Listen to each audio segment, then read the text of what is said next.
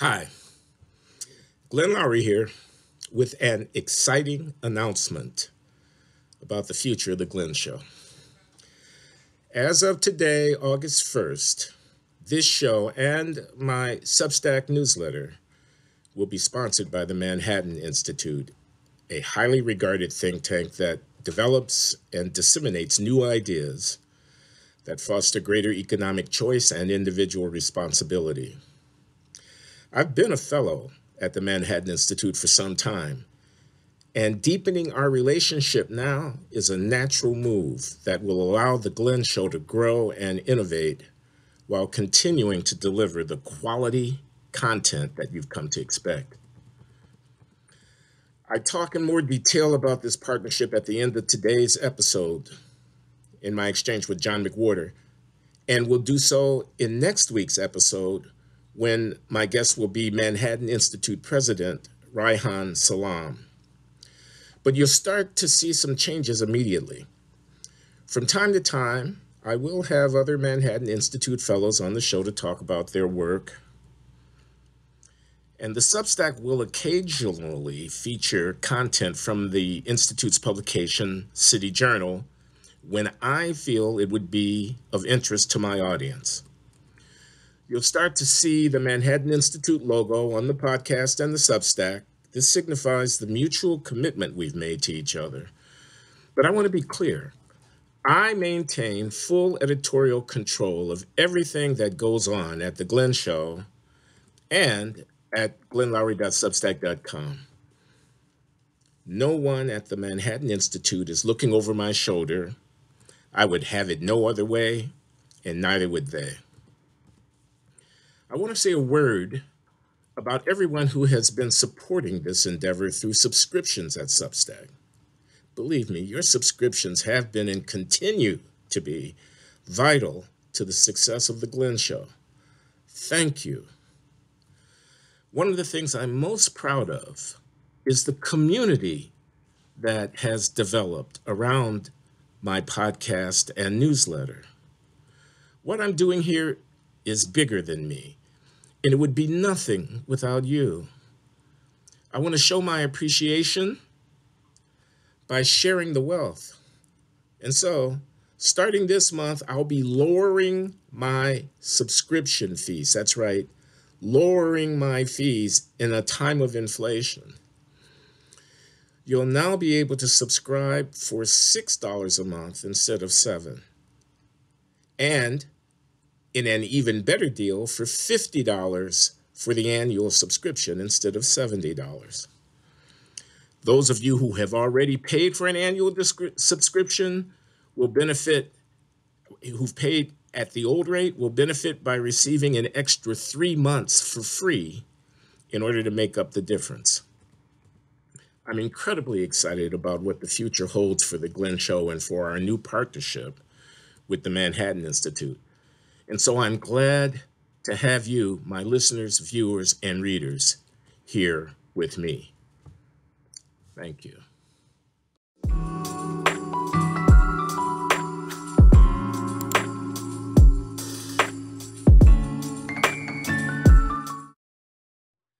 Hello, everybody. This is Glenn Loury. You have tuned into The Glenn Show. We are sponsored by the Manhattan Institute for Policy Research in New York City. More about that later. I'm with John McWhorter, my regular conversation partner every other week.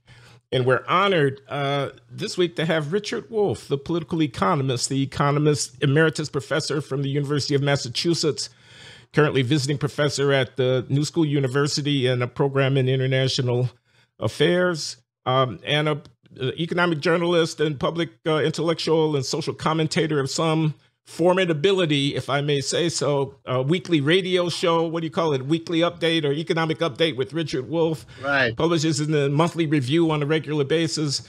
Is also a well-published academic Marxian, if I may say so, Richard economist, writing in the tradition of Marx. And, you know, we don't get a Marxist on the show here every week, Richard, so a especially warm welcome to you.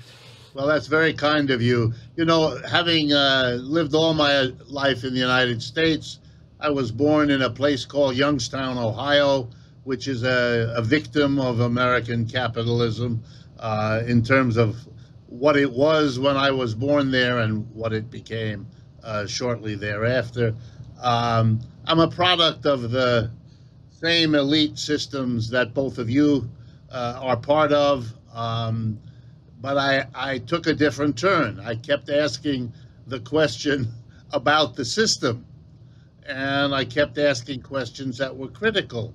And what I discovered was that my professors, and I was reading their eyes more than what they said, they were upset with my questions. They were, as best I could tell, afraid not of the particular point that was being made, but afraid of getting into an interaction that would involve them being either knowledgeable about Marxism or interested in it or something.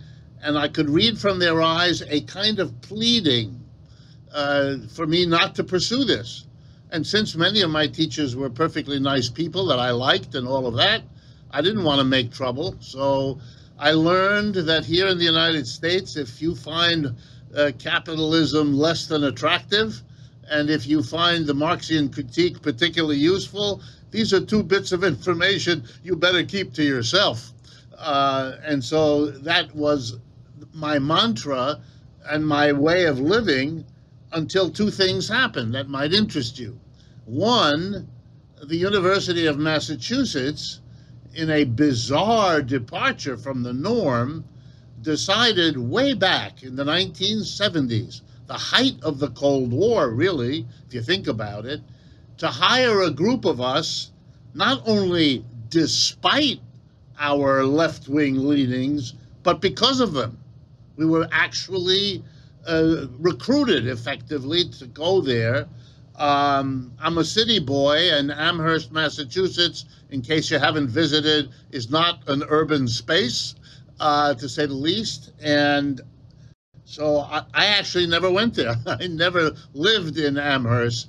I lived most of my time there in the city of New Haven, which is a city. And I had moved there because of Yale and all that. And then in the last, I commuted. That's right. I drove up and down. If you know the area, I-91 from New Haven in the south, about an hour and a half each way. And then 10 years ago, everything in this country changed. And suddenly, what I had to say, which wasn't all that different from what I had said 20 years earlier, was suddenly interesting to people in a way I had never experienced in my life. This is Occupy Wall Street and so on? That's right. Exactly right. Right about that time. 2010, just leading up to Occupy. And suddenly, I mean, you know, over the last 10 years, I have this radio and TV show.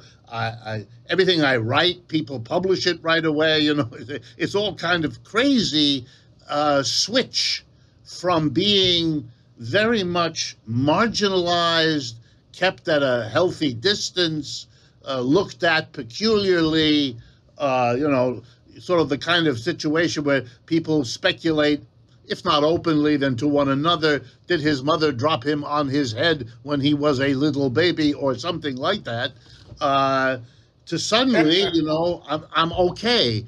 My perspective is now somehow inside the boundary of what's tolerable, whereas before I was outside. Interesting Richard, story. I want to get a quick question in. In your view, under your philosophy, under your sense of prescriptions, how could things have gone better for more people in Youngstown and in similar places? You know, the prototypical story that we're talking about. What should have happened instead of what did happen? Oh, that's a great question. There are at least two things that should have happened, in my view, and that could have changed the history of Youngstown, of Ohio, of the whole Midwestern industrial, you know, Detroit, Cleveland, all of that. Two things I would say. Number one, a rational planning mechanism for what to do about a pretty well-known problem. Capitalism's been around for 300-400 years if you dated in the 17th, 18th century in England, and then it spreads. Wherever it has spread, it shows a pretty similar history. Whatever the industry is that gets them off the ground, whether it's cotton textiles or it's iron and steel or it's railroads, those things peter out. After 10 years, 20, 40, 60 sometimes, capitalism is a very dynamic system. It'll move on. It'll move on to a different industry. It'll move on to a different technology. It'll move on to a different region of the world. Nobody is or should be surprised by this. You ought to be able, therefore, to conceptually sit down and say, okay, what are we going to do so that when the shift comes to a new technology or a new region, we don't leave disaster in its wake. We don't see all the capital vanish, move to another place. Good news for the place it moves to, but a disaster for the place it left behind. That doesn't have to happen. And we even know some cases where it worked out in the sense, not by planning, but by the way the market works, which means we're talking 30, 40 years of misery, and then slowly out of the misery comes a new plant, a new industry for a while. You know, New England was once an industrial area. It isn't that anymore. It becomes healthcare or research or university. All of those things could have been, should have been worked out through a national conversation and a national planning program. The second thing I would argue, which is even more important for me, is that, and here my Marxism comes. I mean, you know, this is not me. I didn't invent any of this. I'm just applying what I learned from a good teacher, many good teachers, but Marx was one of them. You cannot organize an economic system that purports to serve what people need if you don't put the people in charge. There is something fundamentally amiss in organizing enterprises in the following specifically capitalist way. A very small group of people sit at the top of virtually every business, large, medium, small. Whether you call them the owner or the owning family or the partnership or the corporation, it is a very small group of people. Board of directors of typical corporations have 15 men and women on them. Major shareholders, about the same number. But the employees, the vast mass of us, we are in a subordinate position. We do not elect the people who run the enterprise. We have no authority to recall them if they perform in a way we don't want. And so we have a system in which the mass of the apparatus of production, of the goods and services without which we cannot survive, is controlled by a tiny, unaccountable minority of people. If you look at the population statistics of the U.S. Census, employers in this country are less than 1% of the people. Employees is everybody else. And we allow a 1% unelected, unaccountable minority to make all the decisions. They decided to leave Youngstown, that tiny group. And the rest of Youngstown, my family included, was left without a job, without a future. You know, many of the people of Youngstown that I grew up with moved to Detroit and Cleveland, where they went through the same thing again 5 or 10 years later. I mean, you know, and you know this story because it has proliferated for the last 75 years. So my argument, I'll end with this, my argument is we have an economic system that works for the people who run it. It works perfectly nicely for them, but not for us. And if we want the system to work better for us, then we have to be in charge.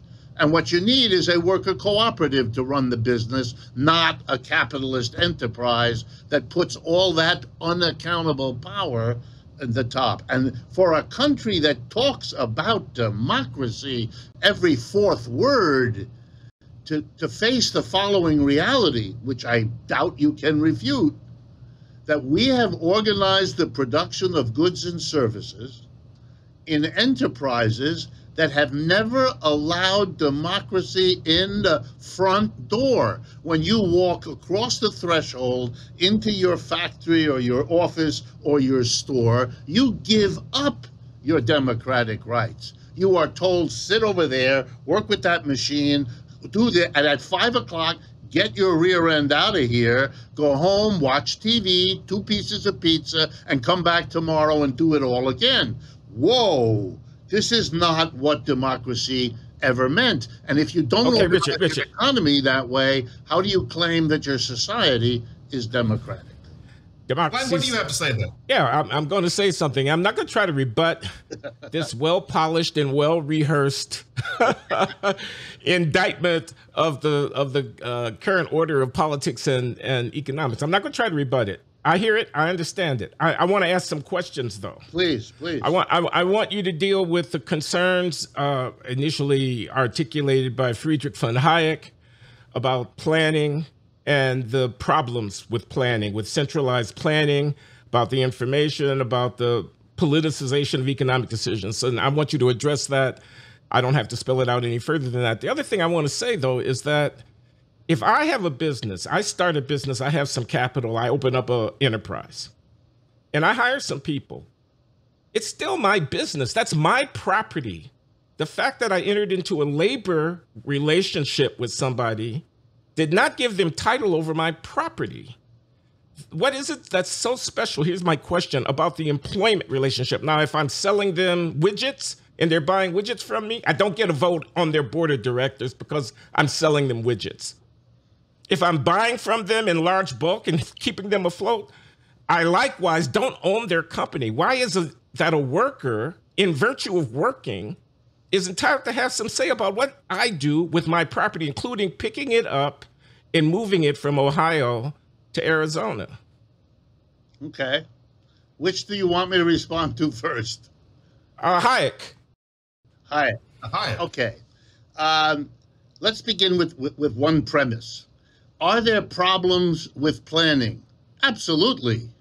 There are problems, as far as I can gather, having studied this all my life, with every particular system that we have so far seen the human race create, whether it's ancient village economies, slave systems, feudal systems, capitalist systems.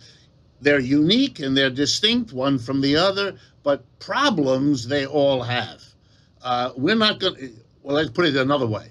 If you're searching for the economic system that has no problems, I wish you every good luck imaginable, but I doubt you'll find them, because what you're doing is searching for elephants in the Berkshires, and I happen to know there aren't any there. You know, it's like with if you advise teenagers about love and marriage, and they say, well, I'm so unhappy because I'm single, I want to go find a partner and be connected. And you have to explain to them gently and warmly, I hope, that when you get married, you do not end your problems. You are exchanging one set of problems, those that go with single life, for another set. But if you're hoping that you'll have no problems, then the prospects for your marriage are not really that good, because you're going to be upset. So yeah, socialism or whatever comes after capitalism will have its problems, its contradictions, its dynamics. Mr. Hayek tried to suggest that there was the following kind of problem. The central authority, the planners, but just a footnote here, no one in the world of socialist planning ever imagined or affirmed, to my knowledge, that the planning of a socialist economic system would have to be done at the top. The practical matter in Russia and several other countries was that they did it that way. That was a choice they made. But there can be decentralized planning. There can be mixtures of centralized and decentralized planning. And by the way, as socialists have jokingly said to themselves a million times, the best examples of planning are not the ones that the Russians and the Chinese have accomplished. It's the ones that were accomplished by the Walmart Corporation, by GE, who took an immense amount of operational decision-making out of the market. Let's remember, when companies merge, when companies acquire another one, if you talk to them, they'll tell you they don't want to rely on the uncertainties of the market. It's too risky.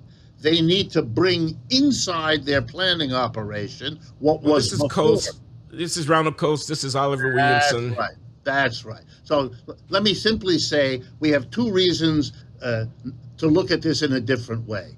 When you do planning, you will make mistakes. When you don't do planning, you will make mistakes.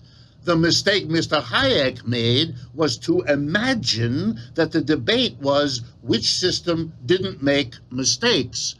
And if, with all due respect to a person who can't defend himself, I think that's nuts. There is no such system. There we go back with the elephants in the Berkshires. There's loads of mistakes made when you decentralize in each little entrepreneur the decision, what am I to do? You make a decision that undercut, for example, if I leave Youngstown, I make my decision. But that means that the local bowling alley has nobody going there to throw the ball down the alley. And therefore, I'm going to drive that person out of business. I didn't want that. I didn't intend it. That may not be good for 27 things. But to justify it all as if, in the end, by some magic, this all turns out to be efficient, well, that's silly. You know, okay, just very briefly before you address the second one.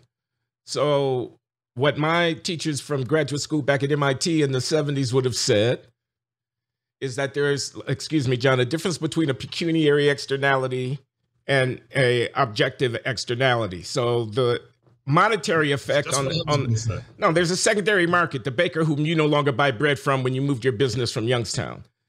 That's a pecuniary externality. He's supposed to go out of business if at the end of the day, there's not enough demand for bread in Youngstown because of other economic forces.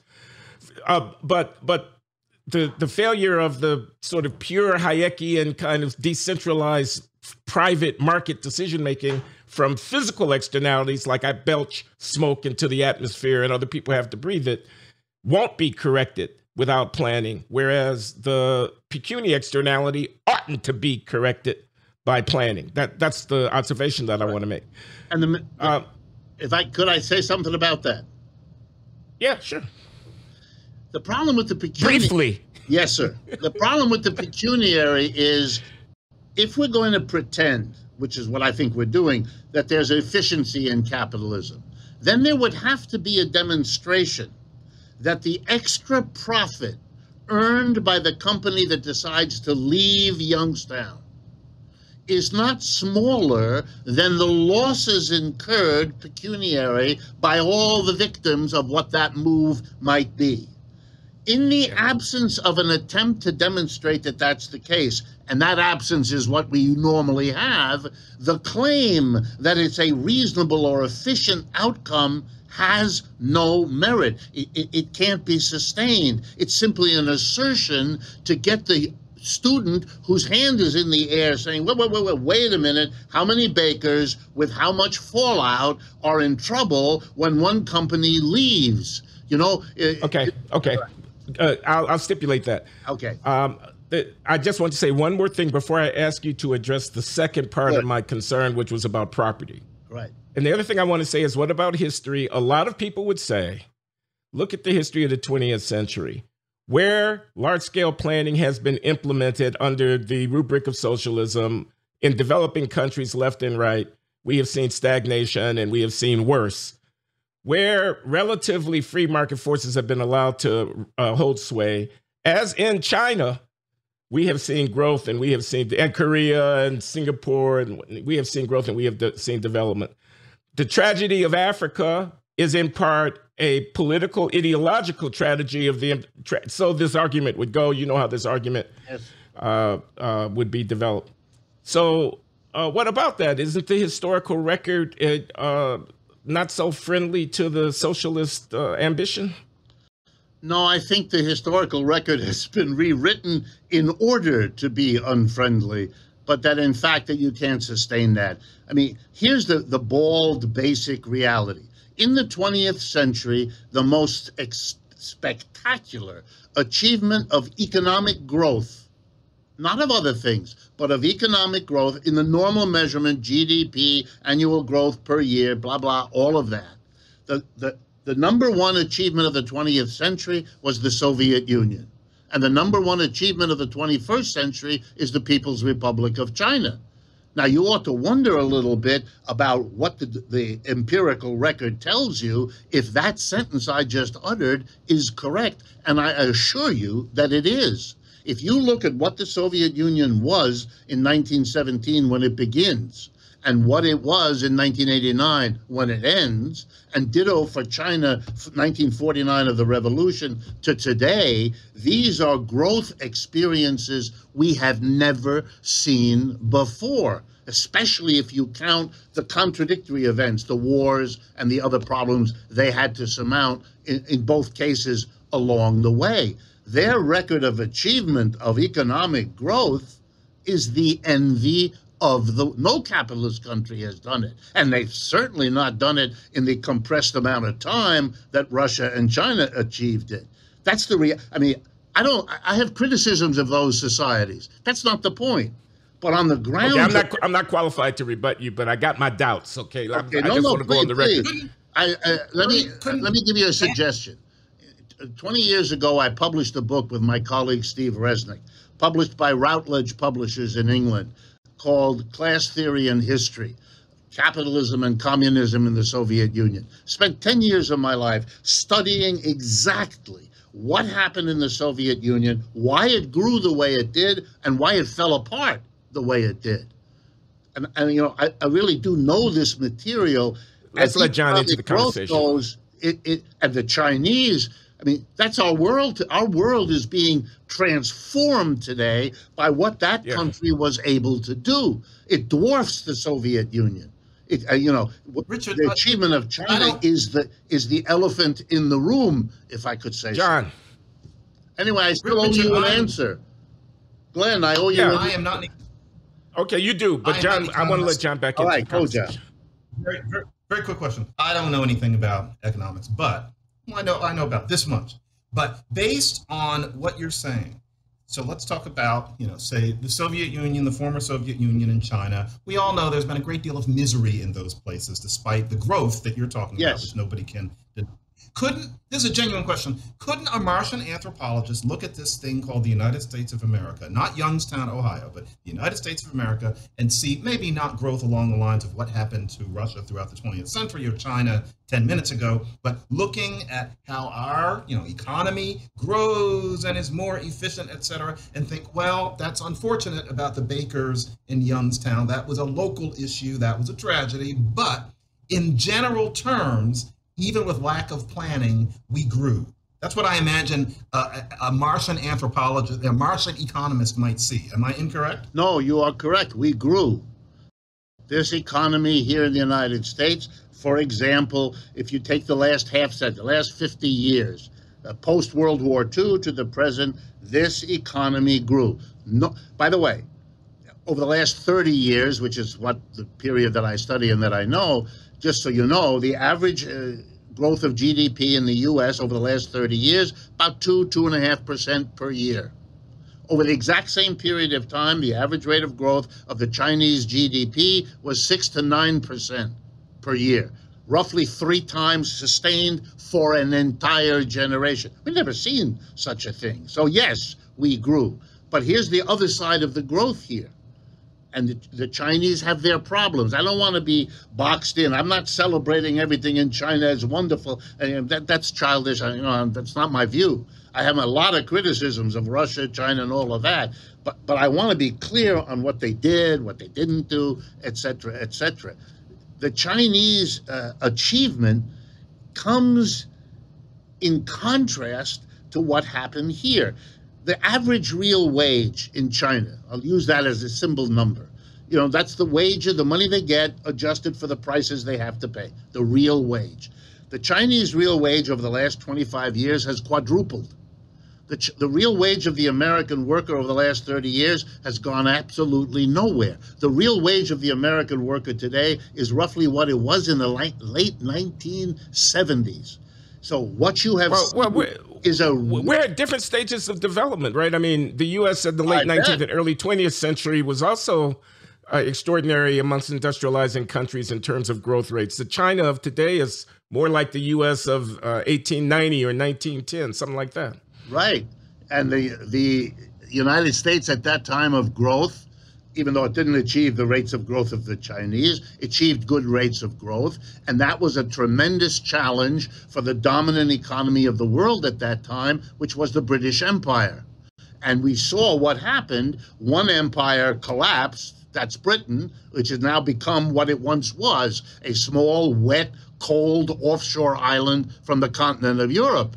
And the Chinese are doing to this country what we did to the British, only the difference is the British have a century of denying it. The Americans are only getting into it now to deny what's happening to them by talking about China as if it weren't happening again. But you're quite right. The parallels are striking. Now, what about my second question, which is I started the company. It belongs to me. A guy that works for me does not own my company. Right. Here's the problem. You put investment, you put some money, some time, some energy into setting up that business and all of that. But so do all of your workers. They, for example, they moved from X to Y. They took their children out of this school and put them into that school. They made all kinds of life decisions with enormous consequences for other people as part of your business. That's what gives them entitlement. I paid them. Yes, you pay them.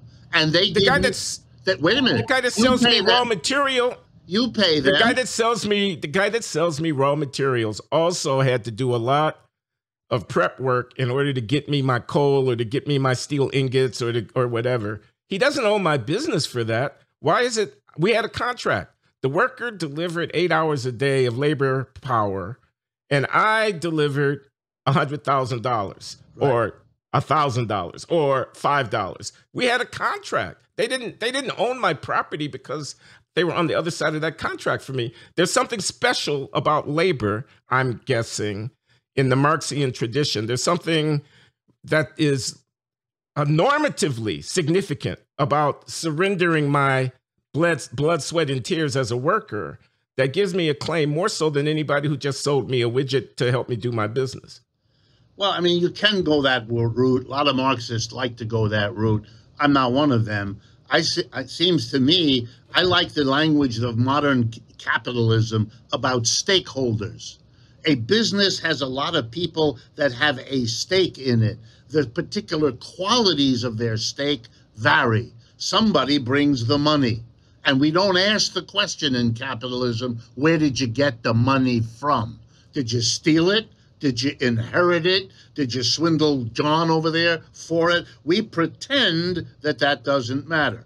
I'm okay with that, as long as we don't lie about what we're doing. So you bring money, however you acquired it.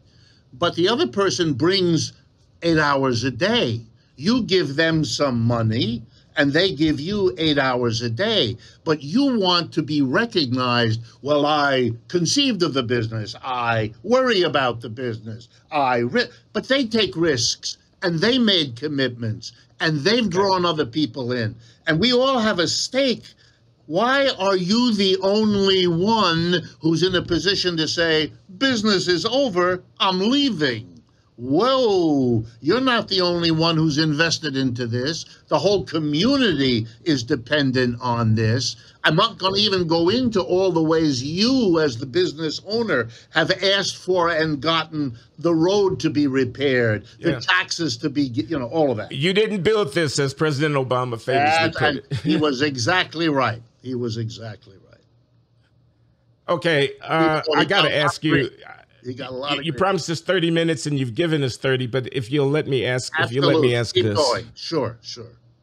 Is my impression wrong that the left doesn't sync with the working class of America culturally as much as it should, and that you got a lot of working class voters, what's wrong with Kansas or whatever, voting against their interests because the left, I'm going to call it cultural Marxism, and you can correct me if I put it wrong, but because they run roughshod over the relatively culturally conservative sensibilities of ethnic working class and urban working class, a unionized working class and whatnot, that the class consciousness that otherwise might emerge that would fuel on the ground a serious left political movement is to some degree hampered by this cultural disconnect.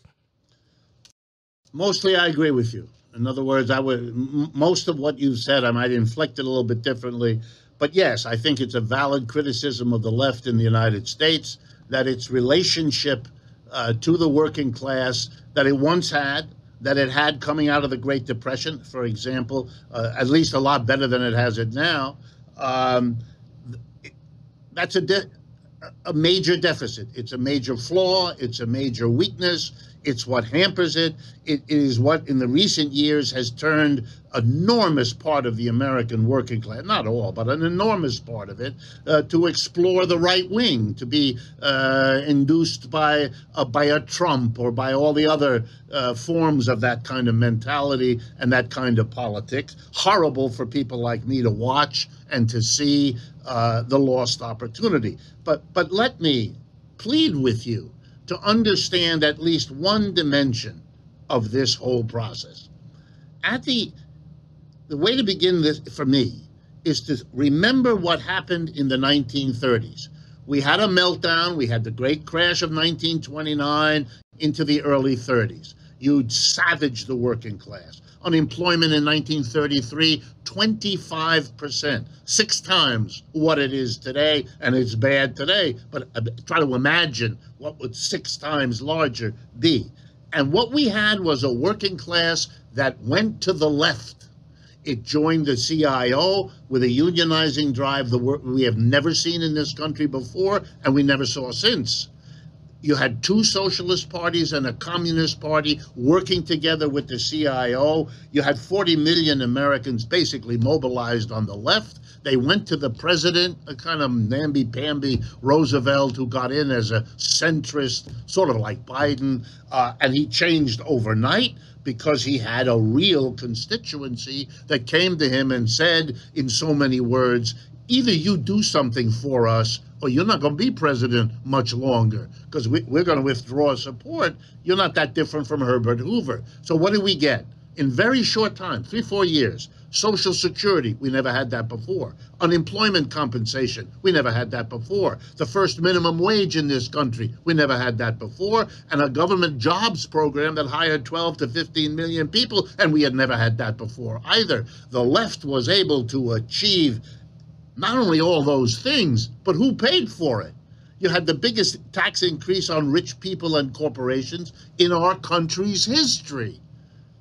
I don't know, how much of this you know, but in 1942... Oh, I know it. All right. In 1942 to 44, Roosevelt sent messages to the Congress proposing in the State of the Union that the maximum income tax bracket be 100%. If you earned over 20... I didn't know that. Yep. If you earn over $25,000 back then, which would be roughly $400,000 a year now, if you earned more than $25,000, the government, according to the president, would take all of it. That's the way, and he made a speech. I'm not going to send young men and women over to fight a war while you guys are making money. We're not going to do that.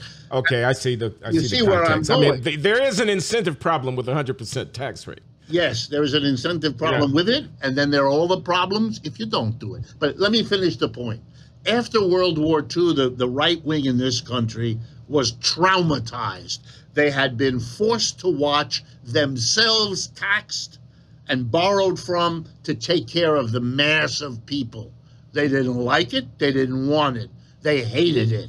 Then they saw it capped in World War II when the United States was allied with the Soviet Union, as if you know, the worst nightmare imaginable to these, you know, John, what was that guy's name? Birch, the John Birch Society, all those other right-wing extremists. So we've had then the worst repression imaginable. We've had a 75-year repression of anything having to do with all of that, which is socialist, communist, anarchist, terrorist. All of these things are synonyms. In large parts of the country, you add liberal, that's another synonym. You have terrorized the population to go nowhere near there, which brings us back to the beginning of this conversation. That's why I, as a young man, have to kind of lowball and understate my interest in Marx, because even though I went to Harvard and Yale and all the rest of that, with all that pedigree, people still kept a healthy distance, like I had some kind of bad body odor problem. You know, I am a product of this whole system. That's why the left has been unable to figure out how to get around the kind of 1-2 punch that you normally have the enmity of a capitalist system because you're a radical, but now you have this added notion that you are a traitor, you're in bed with the Russians when they're the bad guys, and I don't know, now we'll be with the Chinese or the Cubans or whoever they come up with next. You know, there's a lot of digging out from a hole in this country that the left is going to do. I still think we'll get it, but it's going to take a while. Well, okay, we don't agree about everything, but we do agree that the woke, ultra woke Democrats are standing in the way of that program that you just got through enunciating. That's right. This has been Richard Wolff, the indomitable Richard Wolff, political economist extraordinaire. Thanks for coming on the Glenn Show, giving us some time, Richard. We really appreciate it, man. And I appreciate it that you are open enough and willing to have these kinds of conversations. This is what's been missing. I'm available if you ever want to do this again. I would enjoy doing it. I can see from both of you that we have a lot in common anyway. Richard, please don't close your browser window until the files are 100% uploaded. Just leave your window open for a bit, okay? Will do. Will do. You go ahead and ring off. John and I will continue. Okay. Thank you. Thank you very much. Richard. And thank you, John, for your forbearance as economists went head to head and made you into something of a spectator. No, But you did ask a couple of good questions. And I wanted to learn, and so I think I did. And yeah, he's a good teacher, too. Yeah. So what do you think? Okay, so part 2 of our conversation today, John, is dedicated to the announcement of the association, the new partnership between the Glenn Show podcast and newsletter and the Manhattan Institute for Policy Research in New York City. We will have more to say about that in the fullness of time, but I just wanted to kick it around with you a little bit since you are practically a co-host of the Glenn Show, coming on every other week. Your brand and my brand are intertwined in this marvelous world that we live in. You are teaching at Columbia and writing for the New York Times and just occasionally appearing on the Glenn Show. The Glenn Show has partnered with the Manhattan Institute. You might have feelings about that. You may have things that you want our audience to know about that. We want to give you an opportunity to react and just and give me an opportunity to explain a little bit about what we're doing. But you know, what are your thoughts on this announcement? The Manhattan Institute are, by far my favorite conservative think tank, and I worked for them proudly from the year 2002 to the year 2010. And I really liked almost all of their ideas about race. You're never going to like everything, but their general program was one that is genuinely devoted to helping Black people who need help. I respect their history, and I respect what they're doing now, and I utterly reject a certain snarky thing that you get sometimes, which is that if there's some donors to the Manhattan Institute whose views a person for some reason disapproves of, then that means that anybody who has anything to do with the Manhattan Institute is tarred as a moral reprobate because of whatever you think of those particular donors. No, that's not the way the world works. And I have great respect for the Manhattan Institute. They put food on my table for a good long time. Some people think that I still work for the Manhattan Institute, when the simple fact is that I haven't now since, early in the Obama administration, but I'm very much a friend of the Manhattan Institute. I appear at the occasional event. However, this is delicate, but Glenn, you and I differ in terms of what we want on our billet. And frankly, I like it to be known that what I am is somebody who teaches at a university and does a linguistics podcast and writes for the New York Times.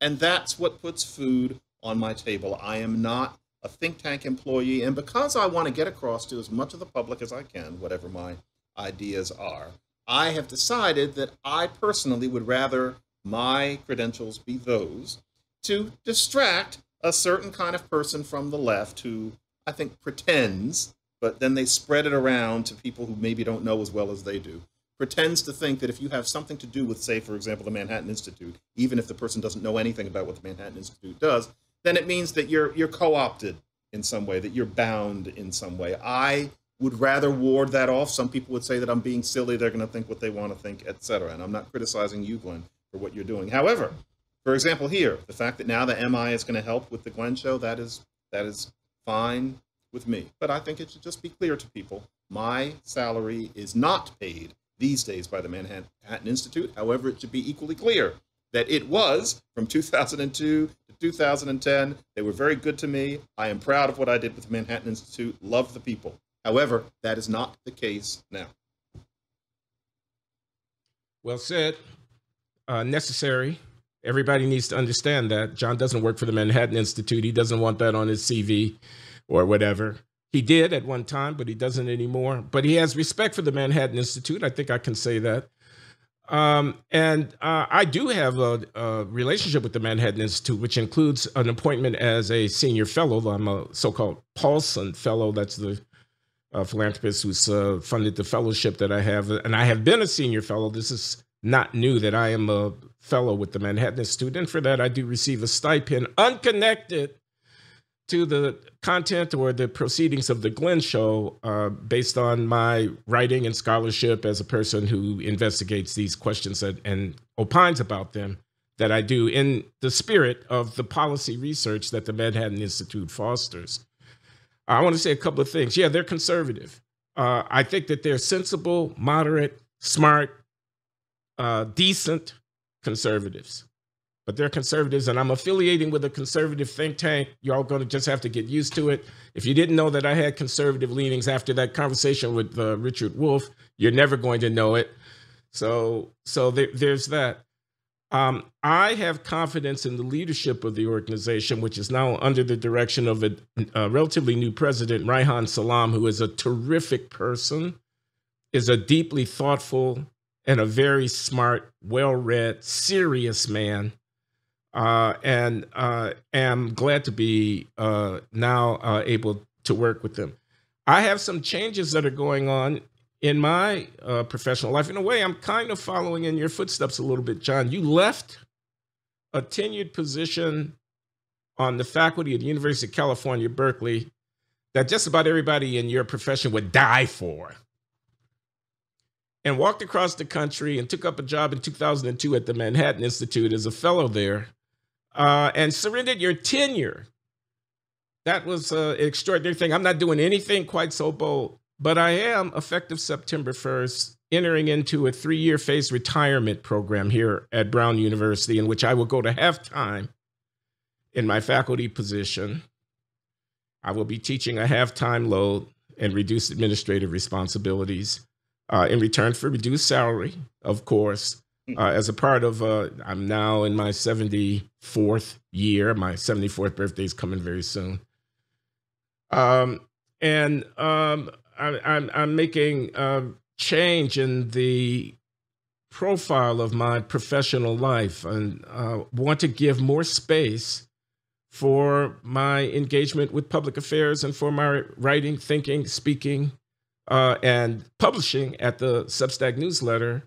On the issues that animate me, that you've heard me rant about regularly here at the Glenn Show, that you and I both care a great deal about. And my affiliation with the Manhattan Institute will facilitate me doing that. It'll be a platform from which I will be amplifying my public intellectual footprint. I will maintain total editorial independence at the Glenn Show. They're not telling me what guests to have on. They're not telling me what to say. I am my own boss at the Glenn Show, at the newsletter, at the Substack.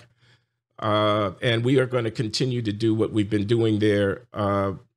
We will have from time to time the occasion and opportunity to benefit from synergies with Manhattan Institute, inviting fellows on who might be doing interesting work, writing books and so on that we want to discuss here. Maybe from time to time you'll join me in that, John, although I don't ask you to make any commitment, but it may be of interest.